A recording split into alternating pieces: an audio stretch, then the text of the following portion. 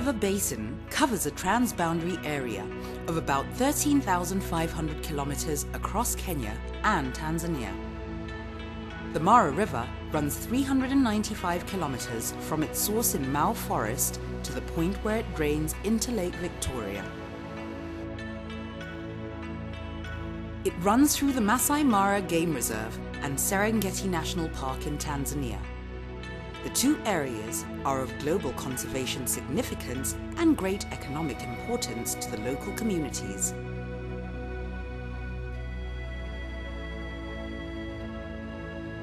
Agriculture forms the backbone of the communities here, with several planting seasons to obtain both subsistence and cash crops.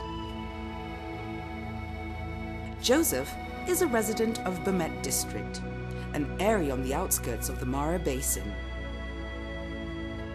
Like many, he is a farmer in the area. My name is Joseph Kones. I was born 57 years ago in Kaparusa village in Kempu location of Bomet district. I've lived here for about 40 years because I was born about 5 kilometers down this way. But I shifted here about 35 years ago. A keen conservationist, Joseph has for the last 3 decades noticed changes in his environment. A phenomenon totally alien to the locals: climate change. When I was young, we used to have regular rains, especially in the months of April and November. But during this time it's difficult because it rains any time of the year.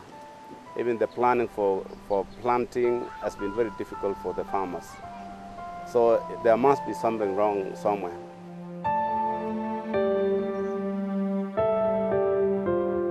As the habitats have kept changing, the flora and fauna have been forced to change with the times or face imminent extinction.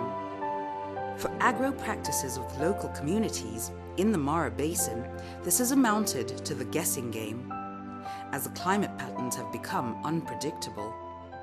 Say about 20 years ago, the rains used to come in November and April. But now, in the last 20 years, is when we saw these changes, especially myself, because we are no longer planting in the months that we used to plant. Like this year, the rains came in January, February, and it was too late for the farmers to grow. So when they started growing, then the crops, now the area is waterlogged, and I don't think they are going to have any harvest at all. Predictable rainfall pattern and amount are key factors for the improvement of the locals' livelihood. Farmers would prepare the land, select the best seed and fertilizer as they wait for the much anticipated rains. Over the last few years, that has not been the case. Climate change has forced the farmer to adapt to the erratic weather patterns. The food production around here has gone down because people are not aware of when to plant, and even if they planted, they might not get rain during that time. Farming here has been treated as business. And with this kind of production that we are now getting, very low production, we found that it has affected not only me, but almost everywhere. Over the years now, we have started receiving food donation. And we used to hear that donation was being given to other areas, but not around here. Effects of global climate change are being experienced locally, and the Mara River Basin, as well as its environs, has not been spared either. Serious threats include spells of drought, changes in rainfall patterns, altered seasons, violent storms, and flash floods.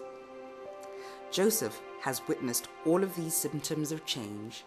The last 2 years, we experienced a dry spell.